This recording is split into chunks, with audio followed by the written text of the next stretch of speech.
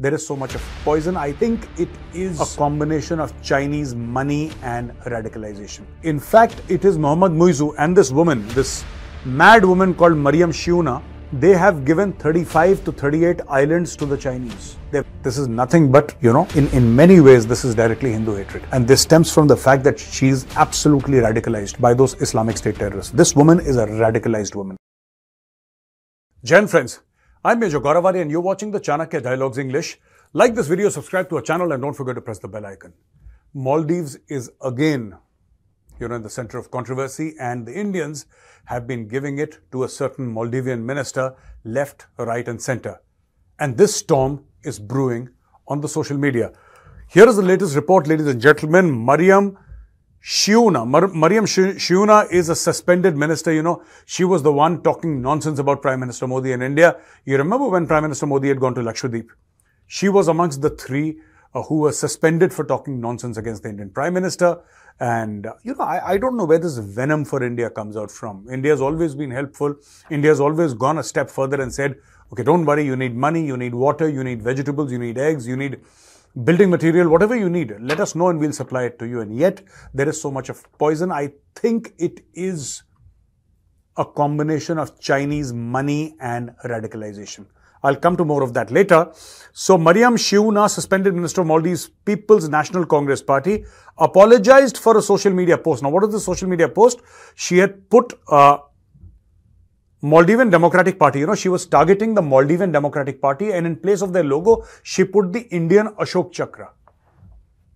She put the Indian Ashok Chakra. We have that Ashok Chakra in the middle of our national flag. She put that. And here is what she, put on the social media. So, ladies and gentlemen, you're seeing what she did, but there was a severe backlash. Now, why did she put it? Because she said that, no, this Maldivian Democratic Party is beholden to India. It's an Indian stooge. That is how they keep on, abusing each other, saying that you're a stooge of that country, you're a stooge. There is no stooge here. India has always been friends. India never said, give us these islands. In fact, it is Mohammad Muizu and this woman, this mad woman called Mariam Shiuna. They have given 35 to 38 islands to the Chinese. They've handed over their country to the Chinese, and the Chinese are running those islands. So this is what these guys have done. And then she dared insult the Indian flag, and Shiuna deleted the post after a severe backlash because the Indians, obviously on Twitter, they got after her and they flogged her left, right and center. She got a smacking, a slap of a lifetime. And this woman got scared and she deleted it very quickly. She was trying to become Tarzan. And she clarified that the resemblance to the Indian flag was unintentional and expressed it was not unintentional. This woman is a Chinese stooge. She's taken money from the Chinese, just like that idiot of a president of Maldives, Mohammad Muizu. She's also taken money. And one thing more. This hatred for India. And I can tell you from this woman's perspective and also from Mohammad Muizu's perspective, it is A, Chinese money, also Hindu hatred. And I'll tell you why, because Maldives has the record of per 100 people or per capita sending the most number of people to get recruited into the Islamic State. You understand? So if you talk about nationality, ratio-wise, the most number of terrorists supplied by any country to the Islamic State is from Maldives. And look at this woman's photograph.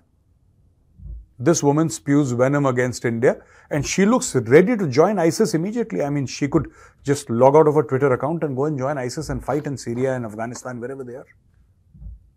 This is that hatred. This is religious bigotry. This is that hatred they have towards Hindus.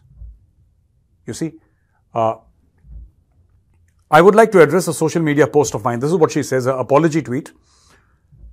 I would like to address a recent social media post of mine that has garnered attention and criticism. I extend my sincerest apologies for any confusion or offense caused by the content of my recent post. It was brought to my attention that the image used in my response to the Maldivian opposition party MDP bore a resemblance to the Indian flag. No, ma'am, it does not bear a resemblance. This is the Ashok Chakra and you picked it out from the Indian flag and you know that. Stop lying. At least be truthful, be honest. I want to make it clear that this was entirely unintentional and I sincerely regret my misunderstanding Any misunderstanding it may have caused, Maldives deeply values this relationship and mutual respect we share with India. In future, I'll be more vigilant in verifying the content I share to prevent such oversights. She's lying. She's a cheat. She's a thief. And I think Maldives should put her in jail. This woman is a complete lunatic. Right? She has done it in the past along with that lunatic of a president, Mohammad Muizzu. And this is nothing but Hindu hatred. It's not even Indian hatred or hatred for India. It is not India hatred. It is specifically Hindu hatred because the way she has presented her case in the past. Look at her tweets from old times, which again she has deleted. This is nothing but, in many ways, this is directly Hindu hatred. And this stems from the fact that she is absolutely radicalized by those Islamic State terrorists. This woman is a radicalized woman. She could explode. Who knows? Earlier, Shiuna and two other Maldivian ministers were suspended for disrespectful remarks about Indian Prime Minister Narendra Modi's trip to Lakshadweep. PM Modi's promotion of Lakshadweep's beauty on social media in January had led to disparaging remarks from Maldivian officials, including Shiuna and Malsha Sharif and Abdullah Mazum Majid, towards India and the Prime Minister. So where did this hatred come from? Why? If the Prime Minister of India visits a place in India and says, hey, this place in India is very beautiful, he's not even talking about Maldives. He visited Lakshadweep. Lakshadweep is part of India. And what does Maldives have to do with it? Again, this is Hindu hatred and this is Chinese money. A cocktail, a potent cocktail, exactly like Pakistan. Pakistan is also based on Hindu hatred and Chinese money. Exactly like Pakistan.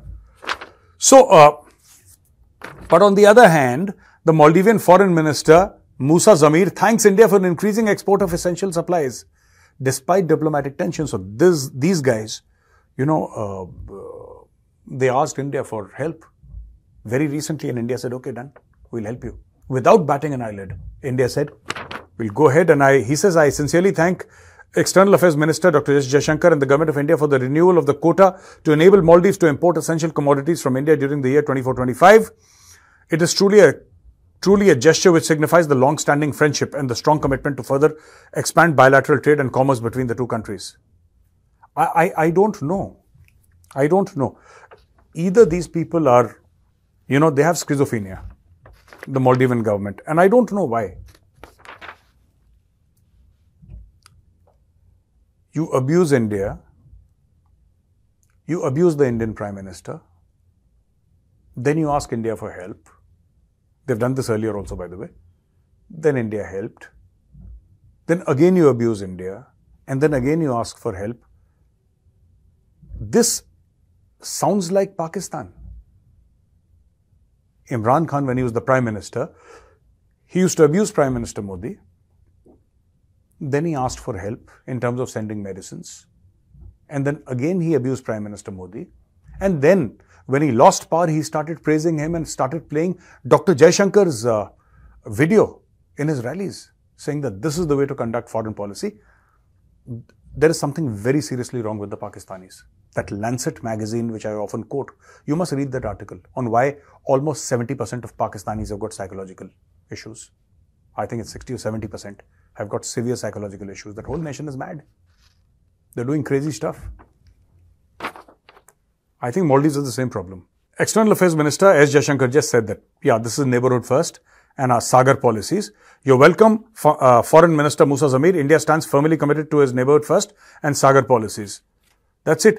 And 25 revised export quotas include a 25% increase in critical commodities like river sand, stone aggregates and, vital for Maldives construction sector. Additionally, 5% increase in export limits for essential food items such as eggs, potatoes, onions, sugar, rice, wheat, flour and pulses.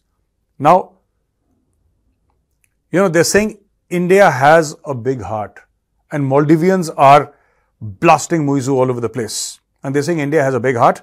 Maldivians remind President Mohammad Muizzu of his "no one can bully us" remarks against New Delhi after India allows export of essential commodities at Malay's request. Muizzu's comments made in January considered directed at New Delhi highlighted Maldives' stance against bullying despite its small size. So, this victim card playing by Maldives, this is very typical. Very typical. They have learnt it from the Palestinians, I think, this victim card. Nobody's saying anything to you. Nobody's done anything to you. We have said if you need help, we'll help you. You wanted money, we gave it to you. You wanted water, we gave it to you. You wanted stuff to eat, we gave it to you. You said, build something for us, we built something for you. You said we want a hospital, we built a 300-bed hospital for you. I mean, I don't understand this hatred for India. Has India tried to take over? Your democratically elected government was being overthrown by your own people. India sent a para-brigade from Agra. They restored law and order. Democracy is flourishing in Maldives in whatever form. It is because of India. The Chinese did not send help. The Chinese just put money in the pocket of this mad woman, Shuinu, whatever it is, she's called Mariam Shuinu, and Mohammad Muizu. They put money in their pockets, and that is why these people are parroting the Chinese line. That's all. There is nothing that they have. There is nothing that they bring to the table.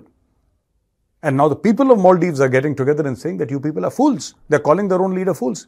They're saying that India has a very big heart. In spite of you doing all that you could at China's behest in terms of insulting India and insulting India's Prime Minister, yet when you cry for help, it is India that responds and not China.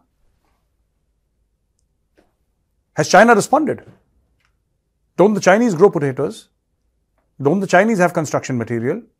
Don't the Chinese have eggs or whatever they wanted, the Maldivians? The Chinese have it. But the Chinese did not respond. They went to ask money from the Chinese. I'll give you an example from here. You see, Maldivian FM Musa Zamir thanks Dr. Jaishankar. Zamir's gratitude sparks reactions from Maldivians with some questioning the necessity of Moizu's earlier remarks. Ali Ibrahim expresses gratitude to India, acknowledges India's historical support and suggests Moizu's comments were unnecessary given the evolving and positive relationship between the two countries. Ibrahim MDD, former MP, he's a former member of Parliament of Maldives, praises New Delhi's responsible approach as a big brother, emphasizing the focus on achieving tangible outcomes and maintaining good relations. And also the fact that they approached China for financial help.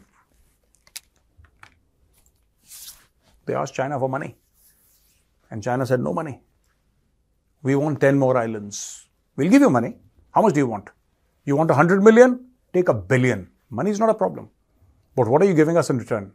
Okay, give us your top 10 islands for a period of 90 years. And take $1 billion. This friendship with China, this Maldivian friendship with China, yes, it poses a danger to India. But India can mitigate these challenges. For India, it's not a problem. The problem is with Maldives because when you accept money from China, you become Pakistan. You lose sovereignty. You lose your strategic autonomy. Tomorrow, Maldives will dance to the tune of the Chinese simply because their top leadership has accepted Chinese cash. That's all that there is to it. Now, ladies and gentlemen, for question and answers. The first question is from Jay. Sir, do you think there can be a Khalistani angle to this situation? Pannu had accused Kejriwal of not helping them, and also Americans might be using those terrorists as a deterrence towards India.